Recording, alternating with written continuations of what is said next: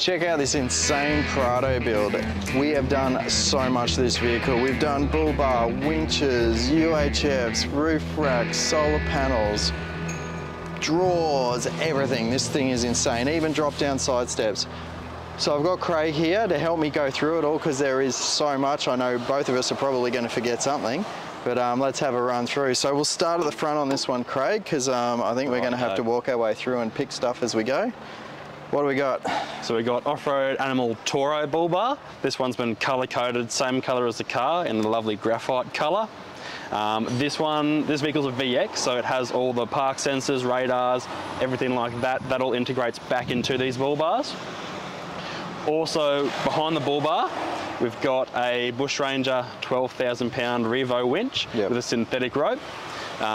These ones have got the wireless remote. You can still plug in a wired remote if you need to in case your batteries ever go flat, so you're never going to be stranded, but obviously provides a nice easy means of winching if you need to. Stedi lights, so the customer has opted for the Stedi Type X Pros.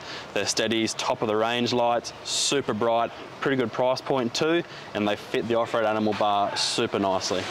All right, well, let's keep going on the bull bar. What do we got this? Yep, so antennas. Obviously you can see there's two antennas. This one mounted up here in the bull bar is for the Cel-Fi Go we've fitted, which is a phone signal booster. So the customer can have obviously boosted reception in the middle of nowhere. On this GMF bonnet bracket, the back here is for the UHF, so we'll go into that a bit more detail later, but that is, the UHF antenna there. Alrighty, so I guess moving on, the good segue from the Cel-Fi, what have you wired the Cel-Fi to? Yep, so Cel-Fi, along with all the accessories in the back, which we'll run through in a second, are all wired to an auxiliary battery system we've put in this vehicle. So we're running an Invicta 100 amp hour lithium battery with Bluetooth, so the customer can monitor on their phone what's going on with the battery, and that is being charged via Redarc BCDC 1240, which is mounted in behind the grille here to keep it nice and cool. So I guess from there, let's shut the bonnet. That's pretty much the go under here. What do you reckon? Should we go down, should we stay with the, let's run down the side and we'll check out the side. All right, so here we are on the side. Now, I used to have these on my 79. I reckon they are so much better than the gimmick you think they are. They are the greatest thing ever. Check them out. What have we done, Craig? Yep, so these are the TMAX side steps. Obviously, auto fold out, open the door, doesn't matter front, back, left or right. The corresponding side will fold out. Makes it super easy to get into the car. Yeah, awesome. I love them. They're actually really good and they're great for your mum with a bung hip. All right, up the top here, let's do the roof rack while we're here. There's a fair bit going on up there. What do we got? Cool, cool. So for this one, we've gone with Old Faithful. We've gone for the Rhino with the backbone mounting system, which is obviously the strongest mounting system that Rhino do. Mounted to that, we've got a range of accessories. We'll start with the awning. So we've got another Old Faithful, Rhino Rack BatWing 270 degree awning. 270 all the way around. Runs all the way around to the back of the vehicle. Mounted to the very front of the roof rack, we've got the Stedi light bar up there, the 40-inch Stedi light bar. On the side, we've got left and right Rocklights, which actually mount into the base rack. Now, these are the Stedi Rocklights. Have also got up on top, which I'll show you later, the 120-watt Redarc solar panel, which is feeding straight back into the BCDC to charge that lithium battery under the bonnet. Also got the tank? Yeah, the water tank. So water tank's mounted up there, off-road animal plastic water tank, which is going to be fed via a customer supplied pump. And we've also got obviously Stedi Worklights coming off the rear as well. So we have a really good vision all around the vehicle at night for camping and for the hitching up the caravan, etc. Yeah, they're covered all around. Yeah, awesome. And all those lights, where are they switched? Yep, so they're all switched inside the cab. Cool, we'll get to that. On factory style push button switches, so it all matches into the dash super nicely, and they're all run off of the auxiliary battery. Cool, well I guess any tourer in a wagon, it's all about the back, so let's go have a look at the back next, guys. All right, so we're around the back here. Obviously you can see the anodized blue of the MSA, but there is so much we have the guys have crammed into this drawer set that I'm gonna back away and let just Craig go for it, because it's crazy. Wait till you hear what's in here. Rightio. Obviously, first thing you see, Andrew mentioned, lovely set of MSA alloy drawers. So super nice and lightweight, super robust, really nice and smooth. These guys have got the inbuilt LED light as well. So you pull the drawer out to full extension. On both sides, the LED strip on both sides. So at night time, you can see exactly what's in your drawers. You're not trying to fumble around and stab in the dark. On top, customer supplied 75 litre Dometic dual zone fridge freezer. Obviously we've supplied it and fitted the MSA drop down fridge slide with that one as well. So just simply pull out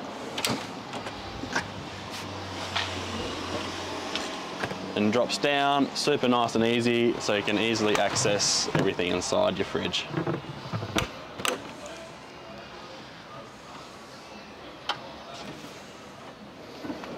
So all the magic happens all nicely tucked in behind here. So in behind here, we've crammed in the ARB twin cylinder air compressor, the big 4 litre air tank as well, all in behind the factory panel, so you can't see it at all. It's taking up completely wasted space. We've also got the full airbag man airbag system with onboard inflation. So we've got the gauge here, which tells you pressures in each bag left and right, and they're all easily adjusted by a couple little paddle switches here, obviously along with the ARB compressor switch just down here. Now, super nice and easy to adjust up and down, obviously when you have the caravan hitched up, so you can get away and you know that you're going to be set to the right pressures.